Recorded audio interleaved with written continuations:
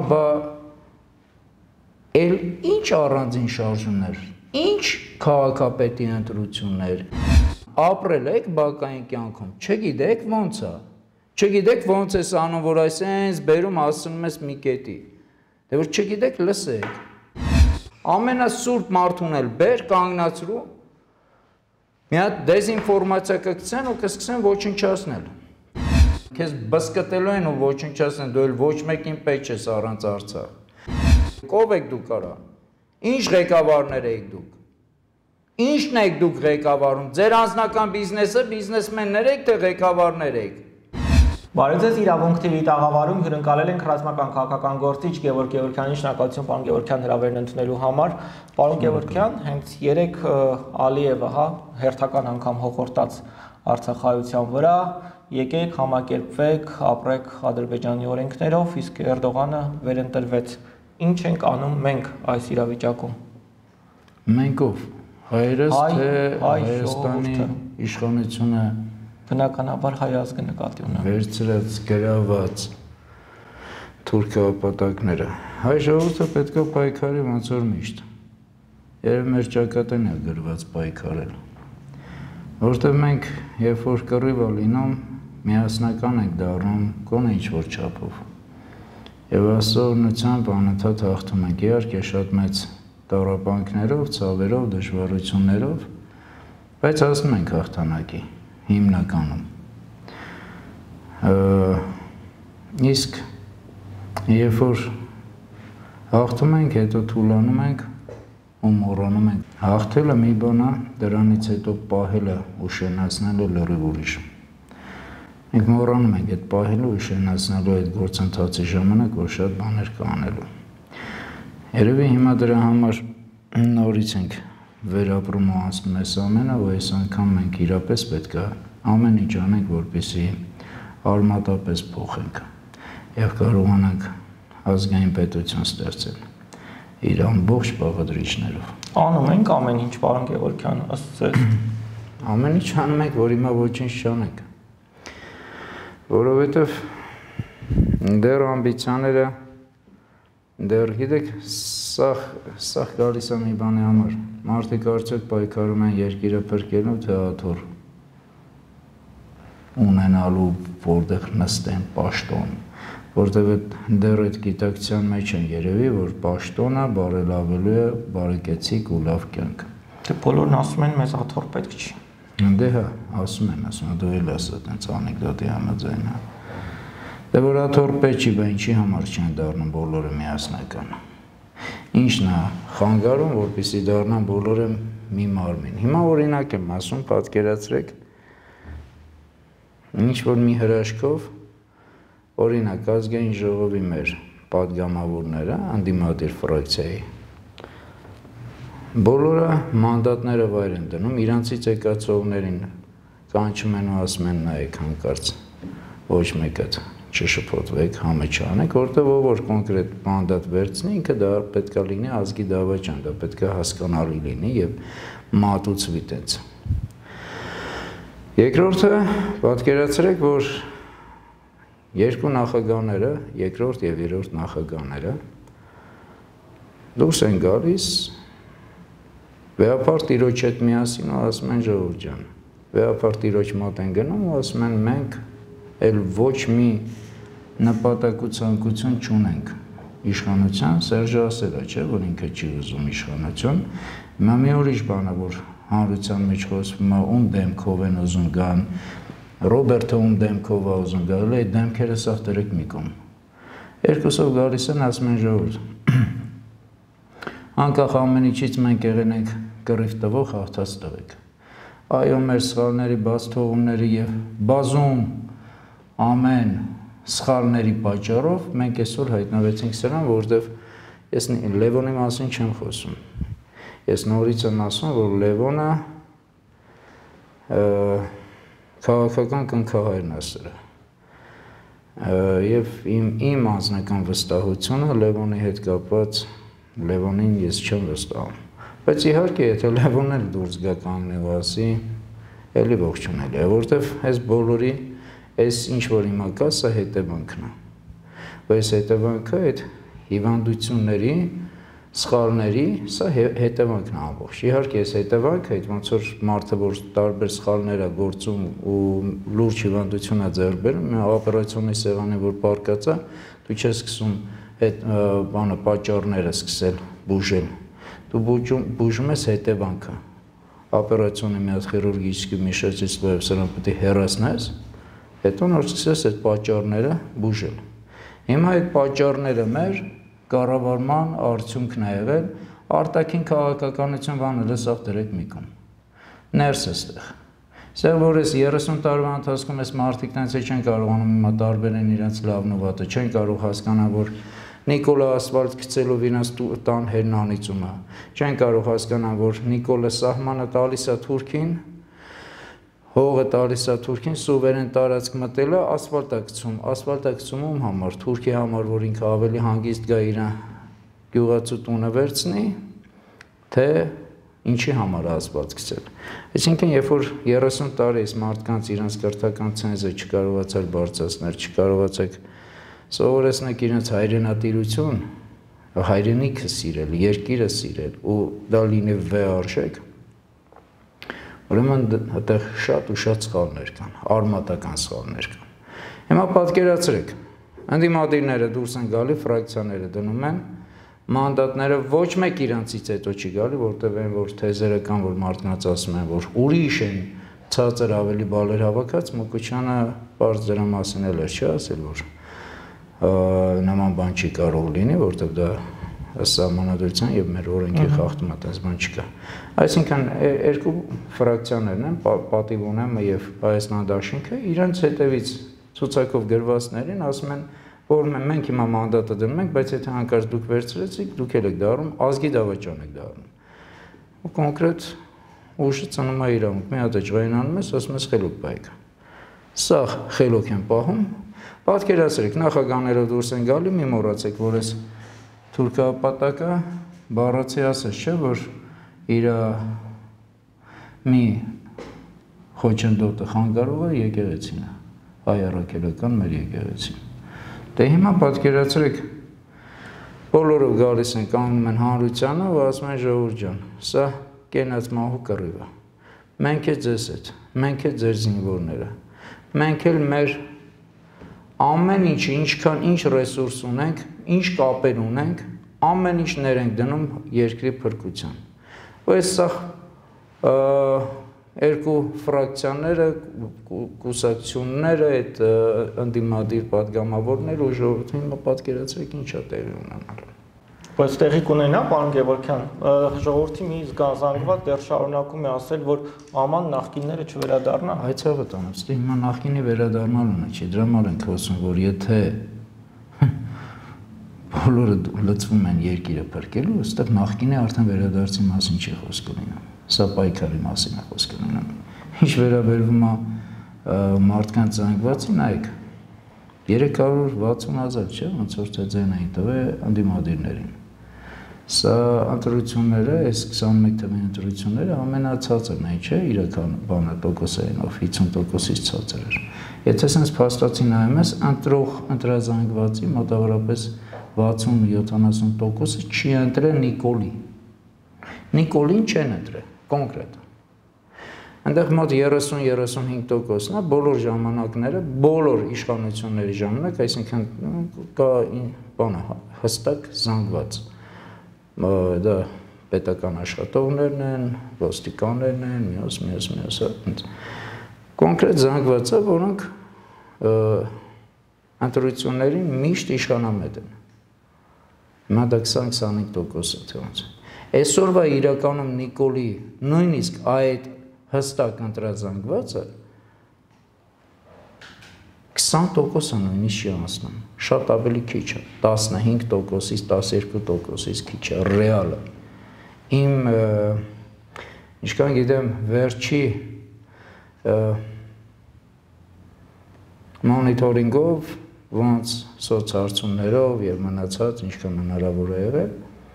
տարբեր հարթակներով, հարցումներով, մոտ 5-6%, 7% է, ինչ որ Նիկոլի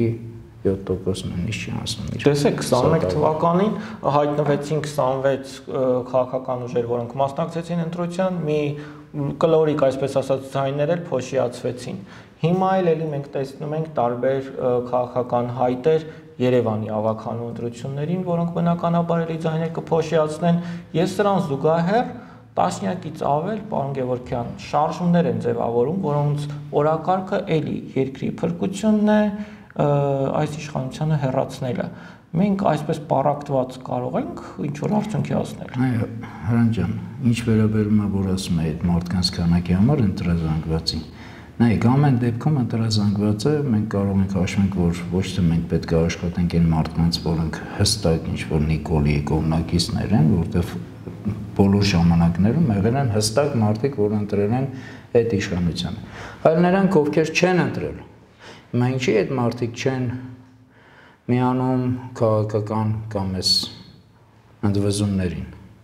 Այստեղ շատ տարբեր հարցեր կա, իսկ հարցերից առաջինը նաև վստահությունն է։ Այսինքն այդ մարդիկ վստահություն չունեն, չեն վստահում քաղաքական այդ գործիչներին, որովհետև չեն վստահում իրենց ազնվության մեջ, որ պայքարը հանուն երկրի է։ Որտեվ զգում են, որ այդ պայքարը հանուն այդ աթոռի է, որտեվ երկիր փրկելը ավելի դժվար է ու ավելի ինքը հեռու է, քան թե աթոռին նստելը, որտեվ այդ աթոռը բարեկեցիկ կյանք է, չկա էլ Հայաստանում աթոռը չի լինելու բարեկեցիկ կյանք։ Էլ չի լինելու տենց բան։ Աթոռը լինելու է ծառայելու, եթե իհարկե մենք Աստծո օրհնությամբ կարողանանք շուտ փրկենք մեր պետականությունը, չկորցնենք այս պետականությունը մեր։ Հիմա ինչ վերաբերում է այդ հարթակներին ու բոլոր տեսակի կուսակցություններին, այդ շարժումներին։ Գիտեք, մի կողմից կարելի է ասել, լավ, այսքան շարժում ինչի համար է, բայց մյուս կողմից լավ, հիմա որ կա, ինչ անենք, չլինենք, չողջունենք, բոլորը գնան նստեն տունը, ու ասեն դե չմասնակցեն, չթողնեն։ Բայց հենց ստեղ պետք է լինի, որ այդ շարժման ղեկավարները, հա, չգիտեմ, այնտեղ պատասխանատուներն են, առաջնորդներն են, չգիտեմ ովքեր որ կան, հա, այդ խորհուրդները, որ ստեղծվում է, իրանք իրականը պետք է ամեն մեկը իր համար, իր առաջ լինի ազնիվ։ Ինքը պատրաստ է միանալու հանուն երկրի փրկության, թե ինքը ուզում է, որ իրան միանա, որ ինքը դառնա թիվ 1-ը։ Որտեվ նայեք, պայքարի ժամանակ են ծնվում առաջնորդները, առաջնորդը չի դրվում, չի լինում տենց, ոչ քո փողով կարող ես առաջնորդ լինես, առավել ևս այս պայքարի ժամանակ։ Դա կամ պետք է նշանակովի լինի, այսինքն ինչ որ գերպետություններից կամ չգիտեմ ոնց, տեղ համաձայնեցված։ Կամ եթե իրական պայքար է, պայքարի ժամանակ են ծնվում առաջնորդները։ Հիմա խնդիրը հետևյալն է, որ կարողանալ ստեղծել այն հարթակը, որտեղ այդ անհատները կարողանան իրար հետ լինեն։ Ես նորից եմ ասում, այսօր մի ինստիտուտ կա, որի շուրջ մենք պետք է համախմբվենք, որի հետ պետք է ձուլվենք, դա եկեղեցին է։ Եկեղեցին ինքը մեր անկախ անձերից, ինքը միևնույն է մեր ինքնության միակ հենասյունն է, մեր ազգապահպանման հենասյունն է։ Եկեղեցին մեր հավատն է, մեր ամբողջը, մեր հայ տեսակն է, մեր էությունն է։ Էությունը մեր եկեղեցու մեջ է, մեր հավատով է։ Քաղաքական ազգային բոլոր այդ ուժերը պետք է համախմբվեն եկեղեցու շուրջ, ստեղծելով այդ համապատասխան հարթակը, որտեղ մարդիկ են, որոնք պատասխանատվություն են քաղաքական վերցնում, որտեղ եկեղեցին իր վրա չի վերցնելու քաղաքական պատասխանատվությունը։ Կարող է, բայց դա ուրեմն նշանակում է Հայաստանի Հանրապետությունը ոչ մեկ չկա, ոչ մի քաղաքական ուժ, մարդ, անձ, ազգային չկան։ Եկեղեցին իր ֆունկցիան պետք է կատարի, իսկ քաղաքական առաջնորդները կամ այդ առաջնորդների խումբը, այդ հարթակը, ազգային մարդկանց հարթակը պետք է լինի առանձին, որոնք երբ որ համաձուլվում են եկեղեցու հետ, շատ կարճ ժամանակ հետո եկեղեցին իր անելիքը գիտի, եկեղեցին արդեն բազում անգամ կոչերն անում է։ Հիմա շատերն ասում են ինչի եկեղեցին զանգերը չի հնչեցնում։ Դուք պատկերացնում եք, եթե հիմա քաղաքական ոչ մի պատասխանատվություն ոչ մեկ չի ստանձնում իր վրա, ամեն մեկը առանձին, հիմա պատկերացրեք, այս պահին եկեղեցին զանգերը հնչեցնում են, եկեղեցին ոչ չի կարող տարին մեկ զանգ հնչեցնի։ Դպրոցի վերջի զանգը չի։ Ամեն անգամ ոչ չի կարող հնչեցնի։ Հասկանում եք, դա վերջի մեր տապանակարն է լինում։ Ու հիմա որ հենց հիմա պատկերացրեք մեր sense ռեալ պատկերացրեք, եկեղեցու զանգերը սկսեն հնչել։ Ու մի 5 տեղ տարբեր տեղեր հանրահավաք են չմիավորվելով իրար հետ։ Պատկերացրեք, մարդը կանգնելու են սիգարետը վերան ասելու էս ինչ է կատարում, արա հորս արև, էս գիժն ախպեր, էսի երկիր չի, հենան գնացինք։ Մարդկանց մեջ անհասկանալի վախ, անհասկանալի ինչ-որ բան է լինելու, չկա այդ կոնսոլիդացիան, մեր ներսում չկա այդ կոնսոլիդացիա, խոսքերը այդ մի կողմ։ Պատրաստ ենք մենք արդյոք միասին լինելու։ Պատրաստ ենք արդյոք մենք հանուն մեր երկրի պայքարելու թե չէ։ Թե եթե մեկը պաշտոն ունի, մյուսը փող ունի, մյուսը ինչ-որ պրիչոս կենա լավ։ Տենց, չէ տենց չի լինում։ Ահազանգ չէր այն, որ 6 երկրի ղեկավարների ներկայությամբ ասում են, որ Հայաստանի վարչապետը ճանաչել է Արցախը Ադրբեջանի կազմում ու ժողովուրդը դրանից հետո էլ դուրս չի գալիս։ Դրա համար մեզ առաջնորդ էր պետք, որ այսքան հեշտությամբ տարավ այս փաստը։ Նայեք, մենք հիմա նայեք, Հրանտ ջան, մենք խոսում ենք, սա կարելի է համարել ընդդիմադիր մամուլ, հա? Հիմնականում։ Խոսում ենք այն, ինչ որ մեր աչքերով մենք տեսնում ենք ու ասում ենք սա է, սենց է իրականությունը։ Բայց դուք մի մոռացեք, նորից եմ ասում, այս մարդիկ 30 տարի չհասկացան իրենց լավն ու վատը։ Այս մարդկանց մեջ չսերմանվեց պետականամետ գաղափարախոսություն, պետականամետ լինելը, չեն հասկանում։ Մարդը չի հասկանում, գիտես ոնց է, նայ, երկրի ղեկավարը ինքը պատասխանատվություն է կրում իր քաղաքացու, իր ժողովրդի, իր ազգի համար։ Երկրի կառավարիչները այդ մարդկանց որ ասում են գծերի վրա են դնում ու տեսլական են տալու, ուր պետք է գնա։ Դու երբ որ ինչ-որ մի ապրանք, չգիտեմ, ինչ-որ մի նյութ, որ վերցնում ես, մի բան պետք է դրանից սարքես, չէ, խմորը, որ վերցնում ես, դու պետք է սարքես դրանից ինչ։ Տնային տնտեսուհիները ինչ են անում։ Ձուն, որ վերցնում ես, ինչ ես անում, կամ մի բան պետք է սարքես, չէ, դրանից դու պետք է վերջնական ռեզուլտատը, չէ, պետք է հասկանաս ինչ ես տեսնում, չէ, այդտեղից։ Հիմա այս մարդը քաղաքացին է, ինքը հում մի մարմին է, իրան պետք է դնես ինչ-որ ինչ ես ուզում ինքը դառնա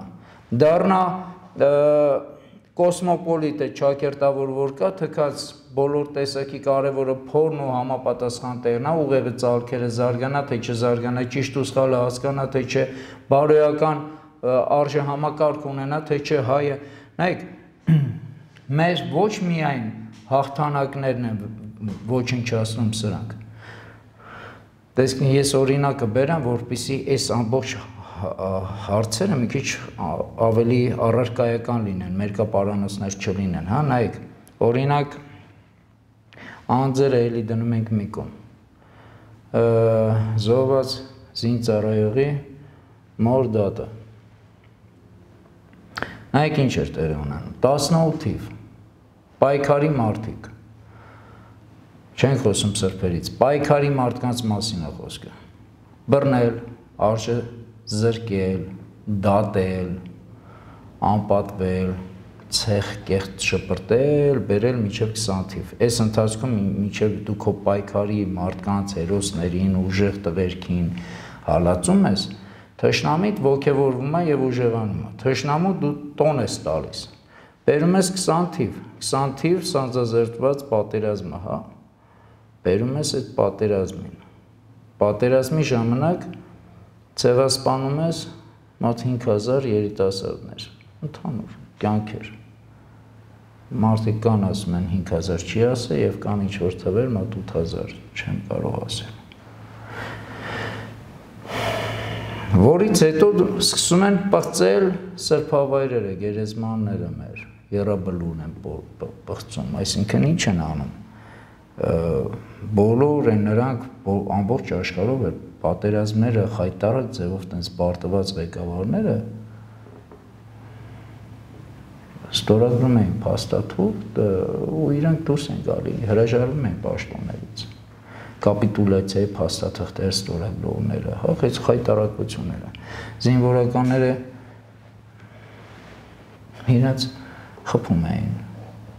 Ու տենց էր։ Աշխարհի ձևն էր տենց։ Դու պարտվել ես, ուրեմն պետք է թողես գնաս։ Դա ոչ թե միայն պարտվելա չի թողում գնում, հələ զորբայությամբ, բռնի ուժով ջարդում է ժողովրդի մեջ այդ ըմբոստությունը, ասում է ես ոնց ուզում եմ, ես կռվում եմ, ես թուրքին զիջում եմ, ես էլ գալիս եմ ստեղ պղծում եմ։ Դրանից հետո սկսում են խոսել ծնողները, որ փողի առաջ իրանց երեխեքի զոհերը, հա, այդքան, երեխեքի մահերը, երեխեքի արյունը ուրանում են, ծնողները։ Այսինքն մենք խոսում ենք մարդու մասին, ամբողջ աշխարհով կարող է նման բան լինի, բայց դա չէր քարոզվում մեզ մոտ, երբեք, որտեղ դա համակարգեր էր, արժե համակարգեր էր, հայ մարդը ոնց որ չի կարող, որտեղ բարոյական մենք ինչ-որ նորմեր ունենք, ինչ-որ sense ինստիտուտներ ունենք, որով հայ է համարվում։ Բայց սա անենց էին մատուցում, որ մեջ այդ վստահությունը, հավատը, այդ ամեն ինչը sense կորի, ոնց ծնող զավակ ու ծնողը իր երեխու արունը, հիշում եք մինչև Նիկոլը, մինչև 18 թիվը, բոլորս գիտենք մի բան, մի թիզ հող զիջողին, հողին են հանձնելու։ Այսինքն հող, պայքար, այս ամեն ինչը պղծելով գալիս են արդեն քվականների հայրենիքներ։ Ինչպես? Աղդամնել քվականների հայրենիքներ նոր էին այդտեղ ցուցադրում։ Գալիս են պղծում են արդեն դա, որից հետո արդեն զոհված ինձարայողի ծնողի ձերբակալություն։ Այսինքն գիտեք ոնց ոչ միայն մեր հաղթանակներն են, ոչ միայն երկրի ոչնչացումն է, ոչ միայն պետականության, մեր ներսի բարոյա լքումն է, մեր արժե համակարգի, ոնց որ հայ, դարձնում են, մեխանիզմ են աշխատացնում, որտեղ դու դառնում ես մի հատ անդեմ, ինչ-որ անազգ, անհայրենիք, անպետք ինչ-որ մեկը։ Պահպանման բնազդել չմնաց, պարոն Գեւորգյան, հա, բարոյական ազգային արժեքներ դեռ դնենք մի կողմ։ Նայեք,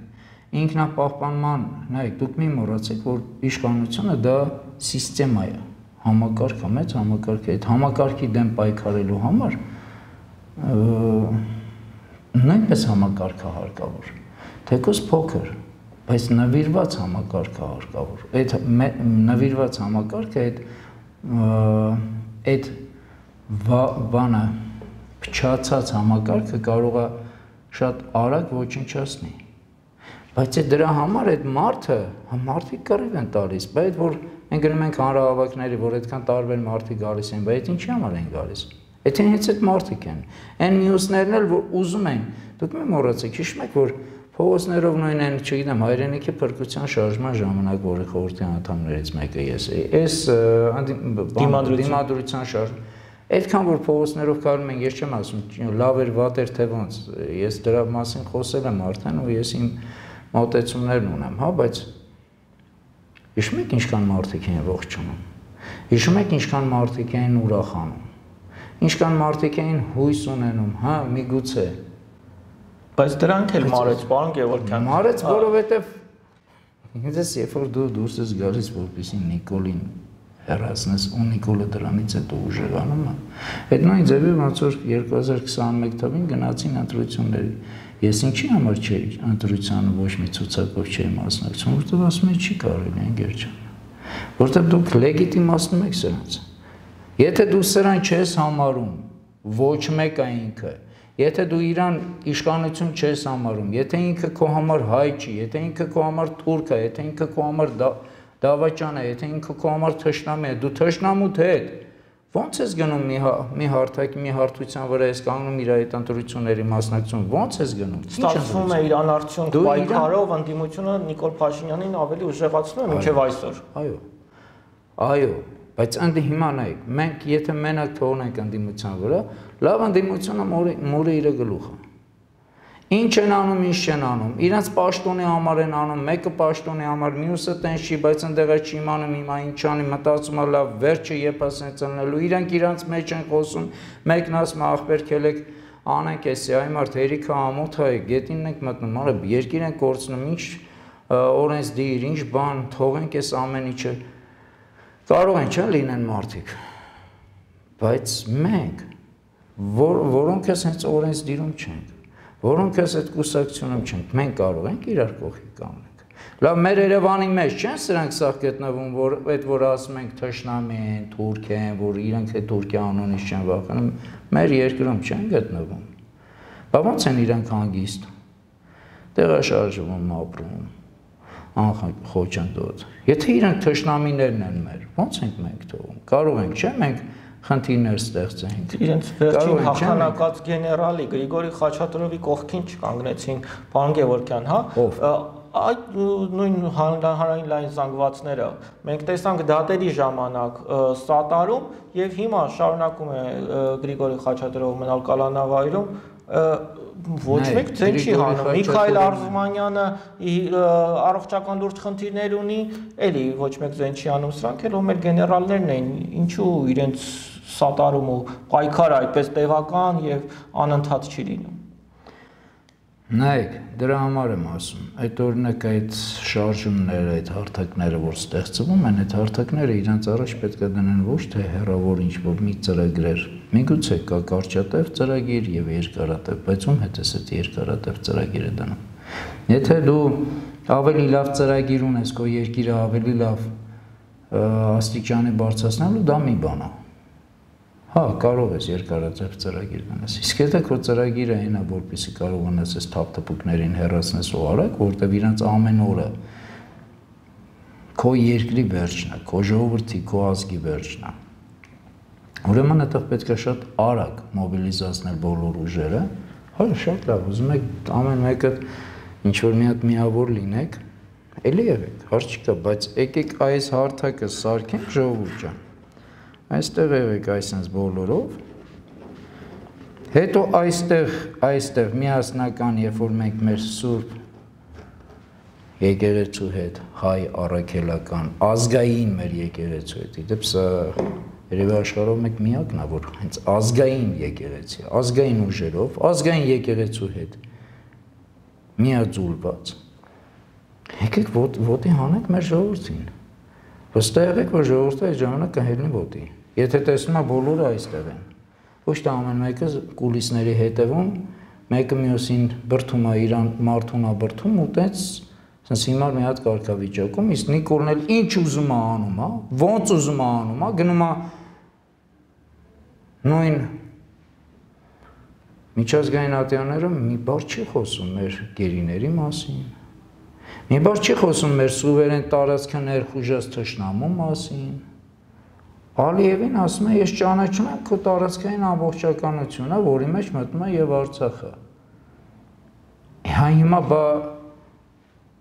էլ ինչ առանձին շարժումներ, ինչ քաղաքապետի ընտրություններ, ինչ որ նոր ընտրություններ, հա, քաղաքապետի եթե ընտրությունով, եթե վերցնենք ընտրությունով,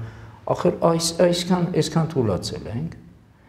Այսքան արդեն սրանք այդքան ուժեղ են, որ մենք այնքան թուլացել ենք, որ մեզ պետք է քաղաքապետարանը, քաղաքապետի պաշտոնը դիմադիր վերցնել, որպեսզի կարողանանք սրանց դեմ պայքարենք։ Միակ մեր լուծումը դա է մնացել։ Բայց հիմա կներեք, այս ժամանակ այս հանրությունն էլ է, չէ՞, հասկանում, որ մի ախր մենակ տենց չի։ Ուրեմն այստեղ լրիվ երկրի համար պայքար չկա։ Այստեղ լրիվ ամեն մեկը իր պաշտոնի համար է կռվում։ Ոչ մեկ չի ուզում իր կյանքը զոհի, ոչ մեկ պատրաստ չի կյանքը զոհի, ասում ամեն մեկը ուզում է ինչ-որ մի հատ թափում, մի հատ տակտեղ տեղավորվի, փափուկտեղ տեղավորվի, դրա համար են մյուս քաղաքացին էլ ինչ անի, ինչ հասկանում է բնազդը, այդ բնազդով ինքը վերցնում է պանդուխտի ճանապարհը, հիմա ասում ենք այդ մարդը վատն է, հա լավը չի, բայց այդ մարդն էլ է հետևանք մեր արած քայլերի։ Հիմա եթե մինչև այսօր մնացել էր, չէր գնացել, հիմա որ գնում է, մինչև այդ որ մեր հետ պայքարում էր, հիմա չի վստահում, չի գալիս պայքարի։ Ում հետևանքն է դա։ Մեր Նիկոլի դե պայքարողներն դուրս են գալիս, ասում են, այսօր գնանք Կորնիձոր հանրահավաքանենք, վաղը գնանք այս արձանի մոտ, այն արձանի մոտ, դրա արդյունքը ՕԳԳ-ն ինչքան է։ Արդյունքը գիտեք ոնց, հա, նայեք, ախր սենց է, կարելի ասել, հա, բա ոչ ման չանենք, նստենք տունը, չէ, այ ձեր ցավը տանը, եկեք ընենց անենք, որ արդյունավետ լինի, եկեք ընենց անենք, որ նպաստի, ինչի չգիտեք ոնց, լավ մարդկանց մեծ մասը չգիտի, հասարակ մարդիկ են, չեն իմանում այդ սխեմաները, մենք չգիտենք ոնց, ստրատեգիաները չունենք, բարձունք վերցնելը չենք իմանում, խնդիր լուծելը չենք իմանում, չենք իմանում ոնց, այդ քաղաքական այդ ֆինցի ֆլուշկեք հələ մի հատ մոռացեք, կա հասարակ եւ բան, կյանք, բակային կյանք, ապրել եք բակային կյանքում, չգիտեք ոնց է, չգիտեք ոնց ես անում, որ այսենց բերում հասնում ես մի կետի, դե որ չգիտեք լսեք, լավ էլ գիտեք, դե եկեք այդ ժամանակ այսենց սաղս մի կետի հասցնենք, որ կարողանանք երկիրը փրկենք ու շատ կար ժամանակում, ու դա կարող ենք անենք, ինչ սպասում ենք ինչ-որ մեկը պետք է մեզ ասի, հա, ով պետք է ասի մեզ հա, արևմուտքը պետք է մեզ համար կռիվ տա, որ մենք ապրենք, Պարսկաստանը պետք է կռիվ տա, որ ապրենք, Հունաստանը պետք է կռիվ տա, որ ապրենք, Հնդկաստանը պետք է կռիվ տա, ապրենք, Ռուսաստանը պետք է կռիվ տա, ընկեր իրանք իրանց հարցերն են լուծում։ Աշխարհակաղակական իրավիճակը հուշում է, որ հիմա ռեալ միայն փող տվողը ինչ-որ բան անելու համար մնում է Ադրբեջանն ու Թուրքիան։ Փող տվողը դե ինչ-որ գործողություն եւ ֆինանսավորում անելու համար, հա, արտաքին նկատի ունեմ։ Նայեք, մենք իրականում այսօր մոռացել ենք մեր մասին, մենք մեզ չենք վստահում, մենք ինքներս մեզ չենք հավատում, մեր հավատը ամեն հարցմակոր է, մեր հավատը մենք Աստծուց ենք հեռացել, երբ ես վերջի ժամանակներս շատ է ինձ դուր գալիս է, որ տեսնում եմ ուղտերթերը, ոնց որ գիտեք, ոնց են հիմա պղծե չէ ամեն ինչը, այսինքն ոնց որ մի օր համապատասխան մի տեղ նստած ենք ժողովրդով, ասում եմ, գիտեք, երբ որ ասողնությամբ կփոխվի այս ամենը, իսա փոխվելու է, ով ստեղ է փոխվելու է, մի ուրիշ բան է, մենք ինչքան ուշ համախմբենք ու հասկանանք, այնքան կորցրածը շատ է լինելու եւ հետդարձի ճանապարհն է շատ քիչ լինելու դժվար եւ ինչքան շուտ անենք, շատ բան հետ կբերենք։ Մենք այլ լուսավոր երեխեքը չենք կարող հետ բերենք։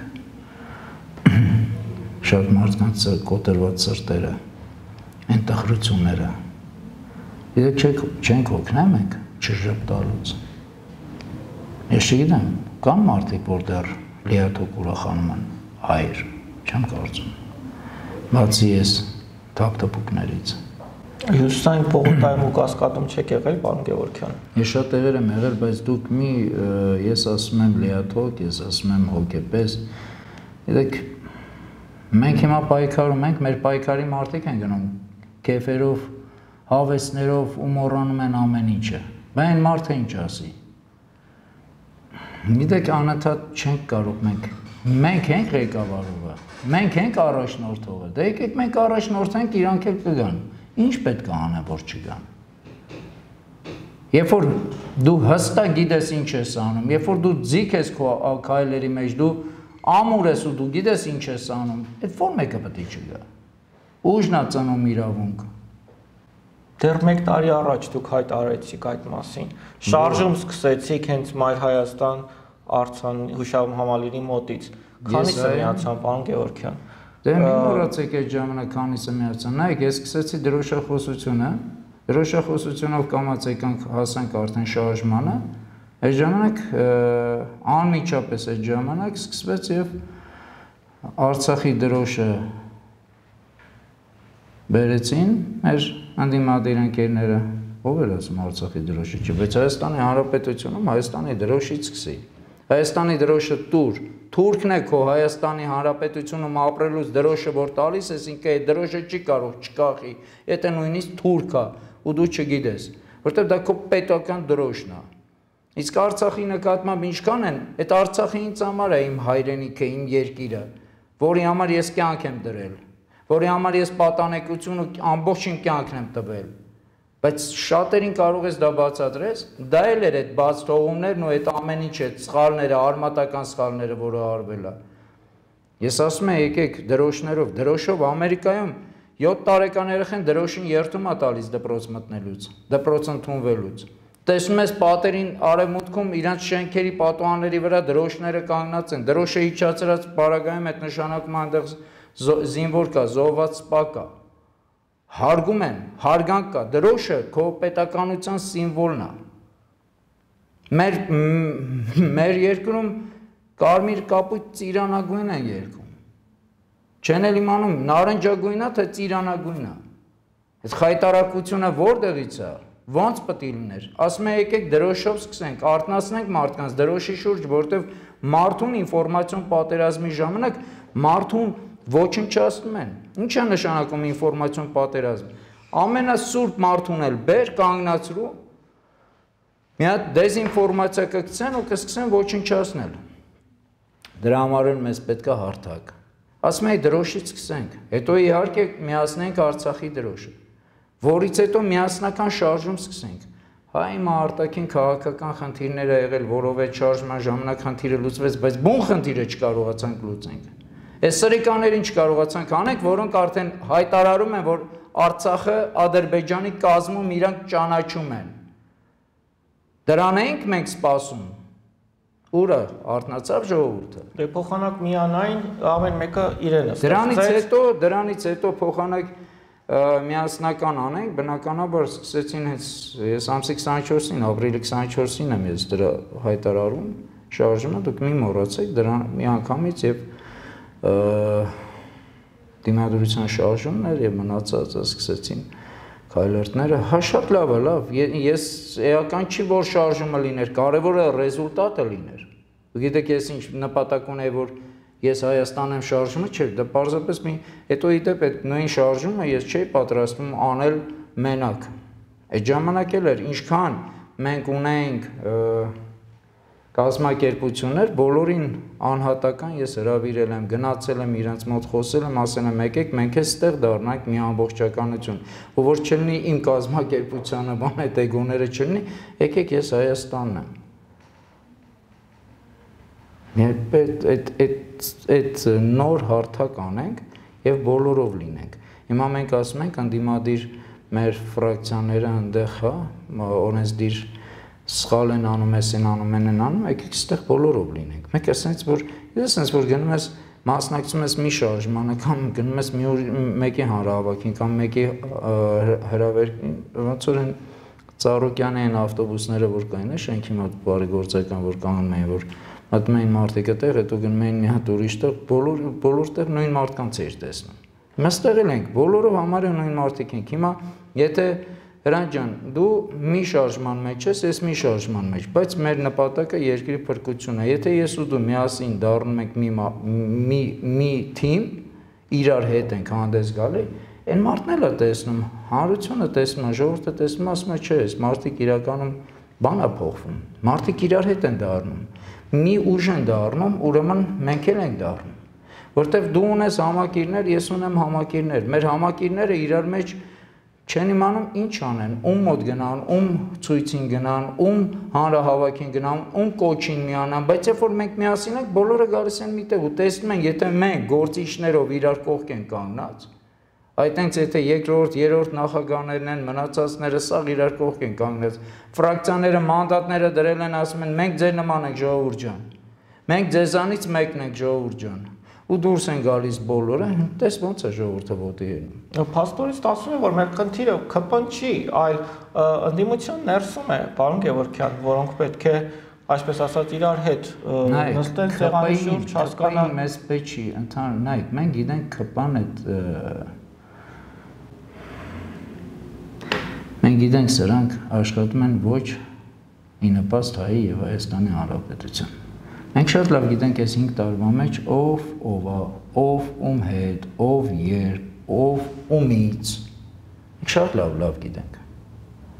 Բայց մենք կարող ենք, չէ, դառնանք այս սաղ ամբիցիաները դնենք, դառնանք մի ընդհանուր։ Ես խնդիր չունեմ ոչ մեկի հետ։ Բառից բուն իմաստով իմ գերնպատակը իմ երկիրն է։ Դրա համար շատ հաճախ է եղել, երբ որ մարդիկ ասում են, պարոն Գեւորգյան, որտեղ եք, ուզում ենք գանք ձեզ տեսնենք, ասում են մի եկեք, ես ինքս կգամ։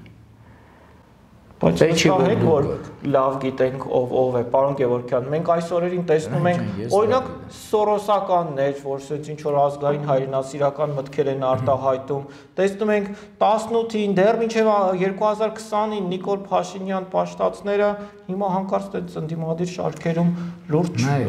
գաղափարներ են արտահայտում։ Ոչ մեկի մեղքերի քննումը մեր գործը չի, դա Աստծո գործն է։ Բայց բոլորը իրավունք ունեն նորից դարձի գալու։ Միգուցե եւ դարձի են եկել։ Միգուցե եւ ինչ կապ ունի սորոսականը թե ինչ է։ Ինձ համար այս պահին արդեն դա քիչ է։ Եթե ես այս ամեն ինչի հետևից գնամ, Հրանտ ջան, եթե դուք նույնպես այս ամեն ինչի հետևից գնացիր, մենք չենք համապատասխան քանակ լինի։ Տենց բաժանվում ենք։ Մեզ հիմա պետքա պրոստը այն մարդկանցով են, ովքեր իրականում այդ սկզբունքային են ու ամուր են, որոնց հնարավոր չի խաղացնել աջ ձախ, տանել սրա տակ, նրա տակ, տակը գնացողներ չեն, այլ իրանց նպատակը իրականում մի հատնա, երկիրն է, ազգն է, ի վերջո արժանապատվությունն է, տղամարդկությունն է, եթե տղամարդ է, ու եթե մենք իրար հետ եղանք, այդ ձեր ասած սորոսական կա, քպայական է եղել նախկին, չգիտեմ, ընդ նիկոլական է, չգիտեմ ինչական է, քիչ է ուզելու։ Բայց օր չկա, պարոն Գեւորգյան, հունիսի 1-ը մեր քթի տակ է, չի իմանանք, որ խաղաղության պայմանագիր չի կնքվելու կամ ավելի մեծ, այսպես ասած, փորձանքի առաջ չենք կանգնելու։ Քիշնևում նախատեսված է Փաշինյան Ալիև մենք իմանանք, հայ, մենք կարող ենք ըստ մամուլի,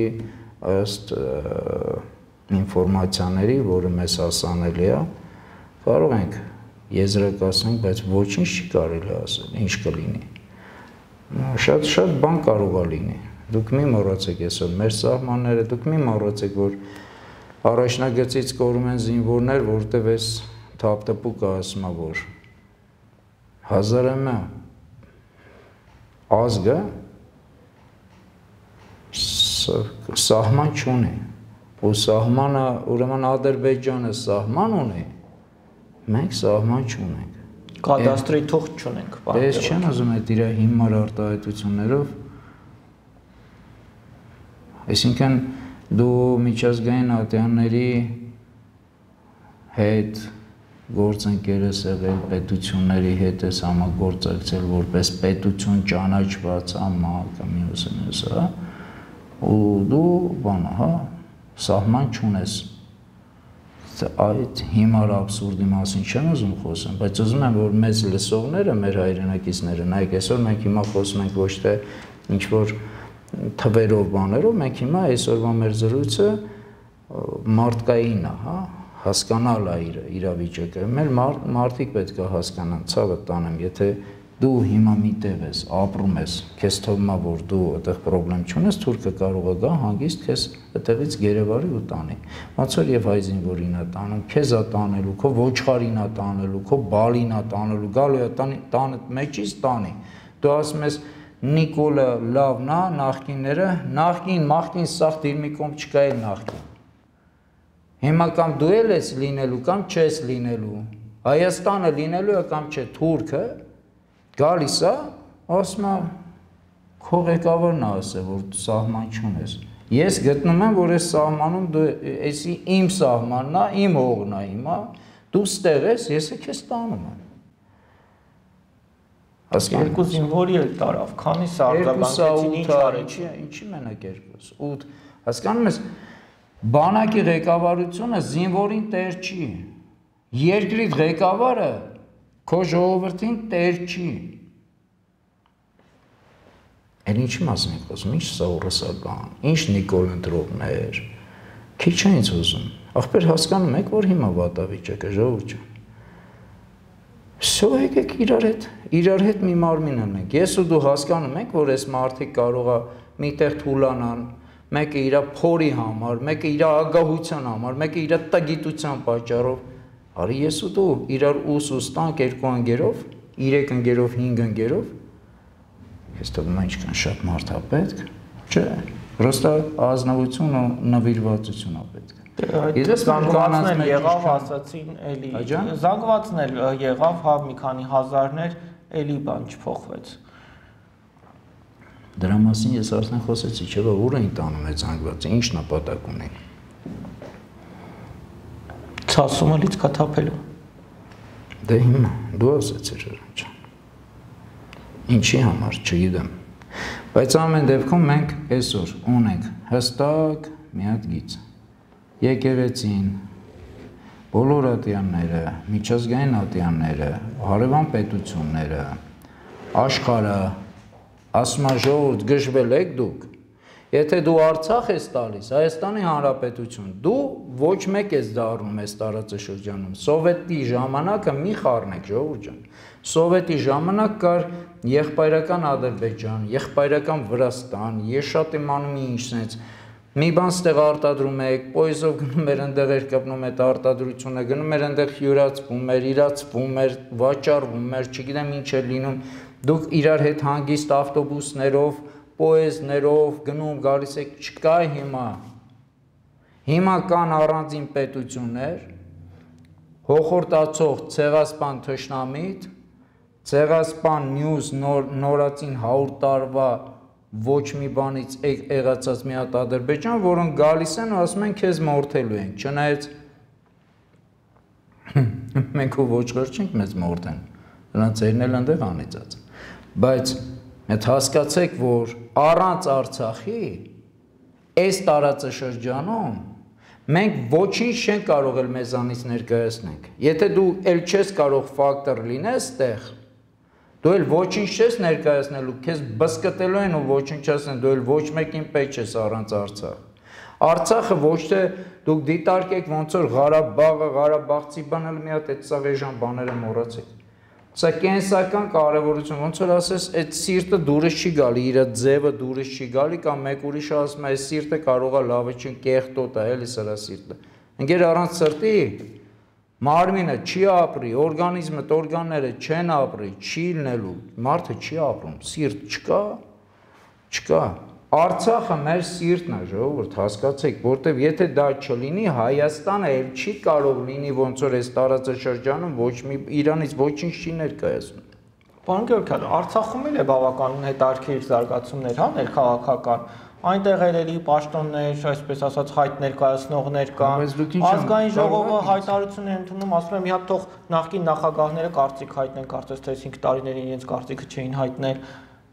Նորմալ է այս իրավիճակում այս պահվածքը։ Դուք մոռանում եք մի բան, որ ընդեղել են հայեր, ստեղել են հայեր։ Ոնց որ ստեղը այսպես մի հատ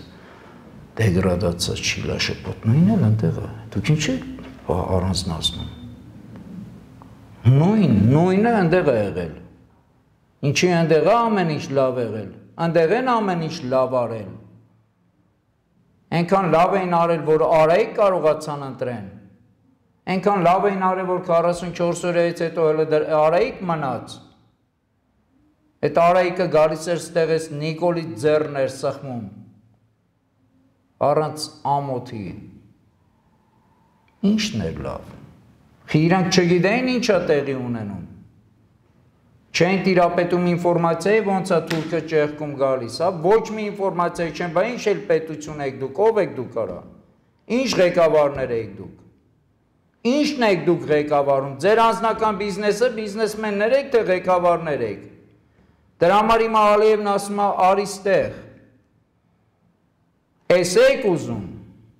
Հիմա ինչ եք ուզում։ Հասկանում եք, ամեն ինչ եկել հասել է մի վերջնական sense մի հատ բանի, որ ստեղ էլ չեն կարող այս ամեն ինչին ուշադրություն դարձնենք, ով ունա չես ընդունում այս իրավիճակը ինչ կատարվում է։ Всё, ունենք բրկության ճանապարհ։ Իրար հետ ենք լինում, եկեղեցու հետ միասին հելում ենք ոտի։ Ինչի եկեղեցու, եկեղեցին մեր հավատն է։ Չկա հավատ, ուժը հավատից է գալիս։ Եթե դու հավատ չունես մարդկային այս կեղտը տեսնելուց հետո էլ ես հիասթափվում։ Դու հավատ պետք է ունենաս, իսկ այդ հավատդ քո ուժը քո հավատից է գալիս։ Եթե այդ ուժը ուզում ես ուժ ունենաս, որ կարողանաս պայքարես այս ճահճի մեջով անցնես, հասկացեք, էսի ճահիճ է։ Սա չարիք է։ Սա ներն է, ներիկներն են։ Ոնց որ ընկերներիցս մեկը մի քանի օր առաջ խոսում ենք, ասաց, Երբ որ Սուրբ գրքի երկրորդ գալուստից առաջ Քրիստոսի այդ նեռը որ գա ասի ես նեռն եմ, նո չի ասելու նեռն եմ, երբ որ խոսի տենց ամբախ խափելու մարդկանց, ասում եմ Սաղմոսներ ասի։ Սա մեր հայերը արդեն փորձը ունեցած են ելնելու Նիկոլի փորձից, ասել են էս ինչ որ ծանոթ է, չէ, էսի տերը չի, էս էլ է նեռը, որտեվ էս նեռի կա արդեն այդ նեռի դեր Սաղմոս կարդալով ժողովուրդ գործերով դատեք բոլորին, փողով, պաշտոնով մի նայեք ոչ մեկին, հետ սաղ ժամանակավոր է, գործով դատեք, հավատով ևեք, ու իրար հետ եկեք մեր երկիրը փրկենք, հենց երկիրն է մեր երեխեքի ապագան հենց մեր երկրով է, մեր հողով է, հակառակ դեպքում հաշված օրերի ամիսների ընթացքում դուք չեք էլ հասկանա ոնց կորակ ու վերացեք, բայց մենք չենք վերանալու, ովքեր հավատում են ու ուզում են փրկվենք, ժողովուրդ ջան, եկեք իրար հետ փրկվենք, ու մոռացեք այդ, այն ինչա կանա, այս ինչա կանա, ունես ուժ մեջդ, որ կարող ես լինես ձիգ, պինդ, զանգեք իրար հետ, ես իմ պայքարից չեմ հրաժարվում, ես չգիտեմ ով ոնց, իսկ ես մենակ առաջ։ Շնորհակալ եմ հետաքրքրության համար։ Ձեզ նույնպես։